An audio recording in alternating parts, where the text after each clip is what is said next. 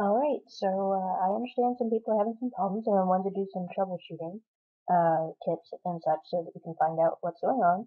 Now, of course, that's completely expected. In fact, I still have it happen randomly out of nowhere. I'll forget something, I'll miss something, and next thing you know, I have to go find out what I did.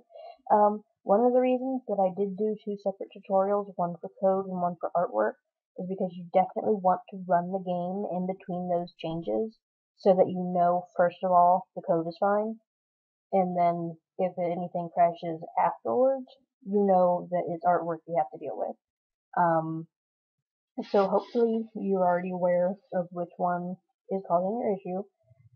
If not, then you might just have to go through all of this, all of these until you figure out what is going on. Okay, anyway, the first thing we're gonna start with is going to be the code. Let me show you a couple of tricks and things that you can do. The most common issue that you're going to have, or the most common way of knowing that there's a problem, is you're going to go to start the game, you're going to get the little hourglass, and it's just not going to start. And obviously that is quite the pain, because it doesn't give you any clues as to what might have happened. The first thing you're going to want to check, of course, is going to be to make sure all of the WODs were changed. Make sure that the capitalization is correct.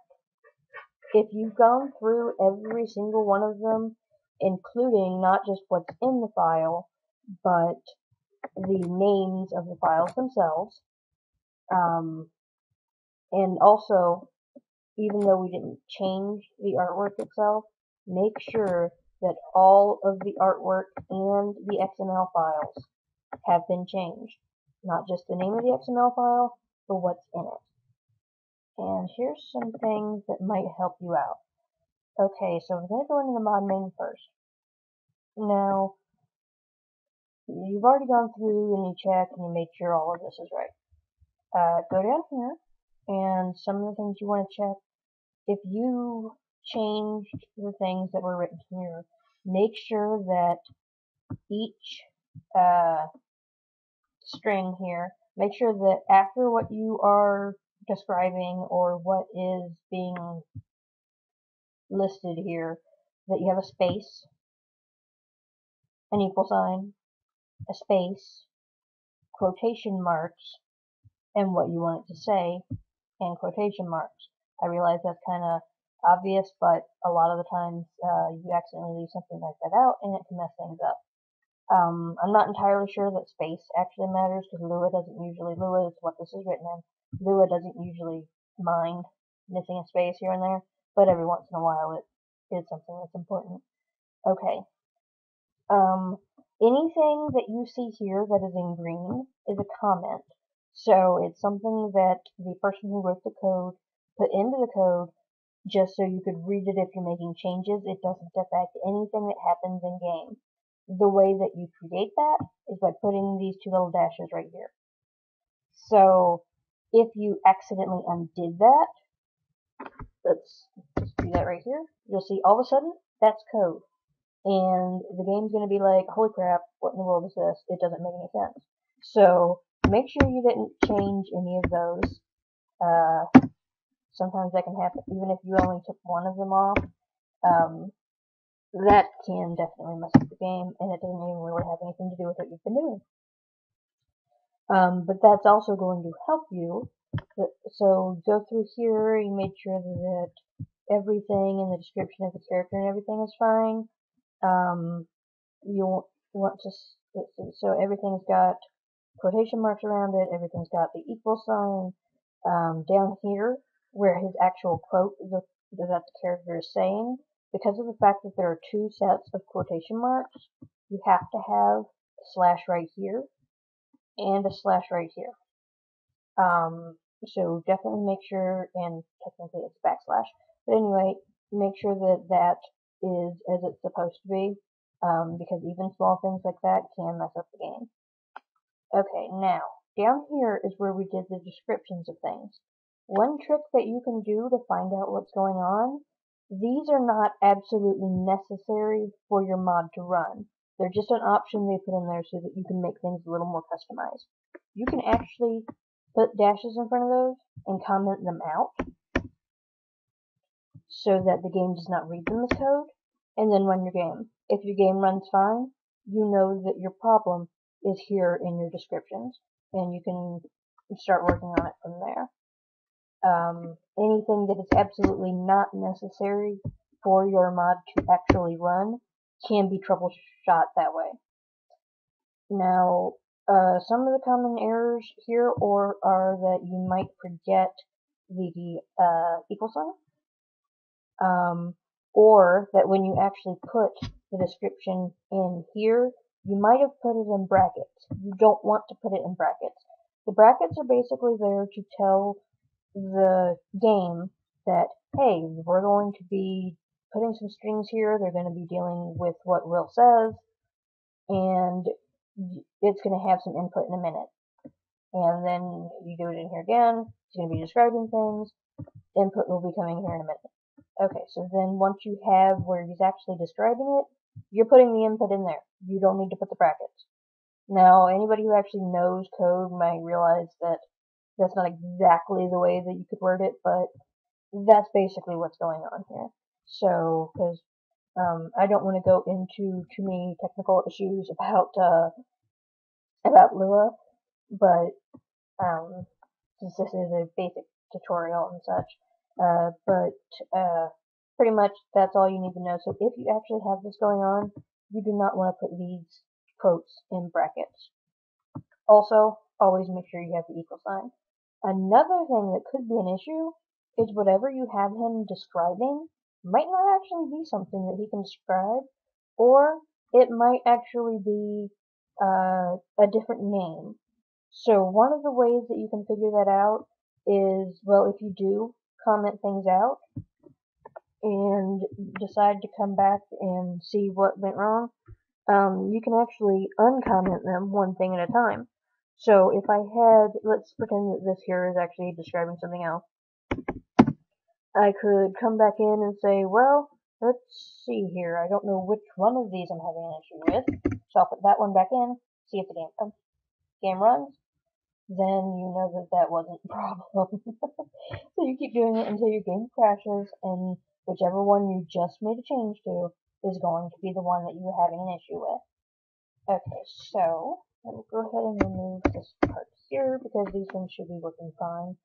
If you aren't sure if it's something that actually is the correct name, well, let's say you just did what I just told you to do, and you determine which one it is. What you should do, or at least there may actually be listings online of exactly what things you can describe. I'm not 100% certain on that. I've never actually gone that way. The way that I always do it is that I go to my Don't Starve folder, under the data, and under the scripts. And in here you're going to find things like the prefabs. Prefabs are going to list a whole bunch of different stuff. If I want to describe a tree, evergreens are right here. And what's right here? Evergreen. Now you will notice that this one actually is pluralized, but if you go into the folder, it is referred to as an evergreen throughout the entire folder. So that's how you know, hey, I'm describing an evergreen. This can be a little hit or miss. If you absolutely cannot figure out what it should be referred to as, ask people. Ask them in the comments here. Go to the Play forums. Anything that you need to do to figure that out, download somebody else's mod and look in their code. I'm sure you can probably find some interesting ones in there. Anybody that has customized names for anything. Let's see here. I want to describe a mosquito.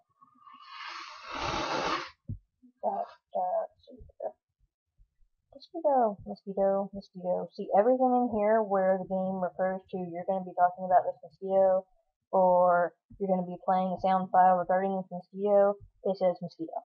So basically you know that that is an object you can describe, you can interact with in some way. So that's basically what I do in order to do that. Hopefully that makes at least a little bit of sense.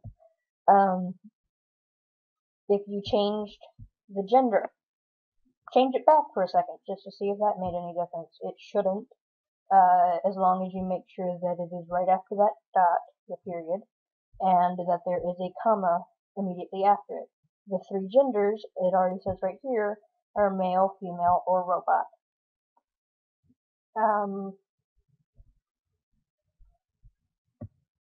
Everything here should be fine. Okay, so those are basically the things you're going to want to check here. Let me go ahead and back out of that, and I'm not going to bother saving because I didn't really change anything. Alright, that would be the mod main. Let me get all the way back to where I was in my Don't Starve mod here. Okay, mod main, take care of mod info. Really, unless you changed anything regarding these over here with the equal signs, you shouldn't be having any issue with this at all. In fact, you don't even need to make any changes to most of this. And I'm not even sure why the API version here says W. That doesn't even make any sense. If you need to know what the current API is, and I actually don't even, I would have to go back and double check again, but you can find that information on the forums. You can look at any of your other mods that you currently have that aren't saying they're out of date. Really not that difficult. It's not even necessary, honestly, because it'll just say, this is out of date, and the person will have to manually choose to play it. If it's telling you it's out of date, just go up a number until it works. They're not going to be releasing new updated APIs all the time, so generally, unless a new downloadable content or a new patch or something has come out, you're not going to need to be changing that from whatever the current is. Okay, so as long as everything that should be in quotes is in quotes, here you should be fine. Alright, go ahead and back out of that. And then you're going to want to go into the scripts, go into prefabs. Of course, make sure that your character's name, that the prefab is named correctly in lowercase. Most everything in here from this point is going to be the same. Go down here. If you changed if you changed who the character sounds like, change it back to Wolfgang, see if it works. Should be fine, but every once in a while it crashes, and I cannot figure out why. So I just go ahead and change that back, and all of a sudden it works again. Again, anytime that you're putting information like this in, make sure that there is an equal sign here, and that you have quotation marks around the information that you're putting. Okay, minimap.